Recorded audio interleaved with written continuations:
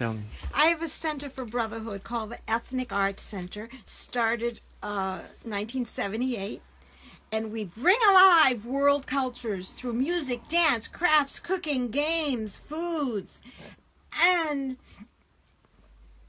nowadays, because it's 39 years later, I'm doing puppetry because I have 200 shows based on all the best folk tales and fairy tales of the world that have great moral truths that someone had to make a choice, like Leo Tolstoy's short stories he wrote at the end of his life for the common folk, or some Grimm's folk tales, all the world's tales, and character, international friendship and brotherhood, character development of the human being, and ethnic esteem.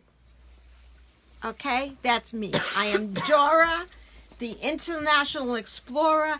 If there is a rich person out there who would like to donate $100,000 or $10 to my effort, my pocket is open.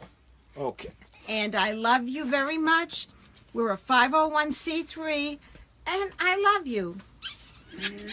What's it called? Ethnic Arts Center of Somerville, Inc., but now I have the World Family Puppet Theater as part of it. And where is it located? Drink out of my The World Family Puppet Theater is at the Cape Ann Cinema in downtown Gloucester, Mass. now. The Ethnic Arts Center is on the internet because we lost our storefront due to gentrification in East Somerville 15 years ago. What's the website? www.ethnicartscenter.org, and the Facebook page is World Family Puppet Theater. And you can get scholarships for students there, $60 a whack, and you can donate through PayPal on either, and on the donations page of my Ethnic Arts Center. I love you already. I love you. Thank you for helping me. This is the investment in our future. These are the children who can't even look at themselves in the mirror, who don't even own a doll, who are ugly ducklings in their own soul. No.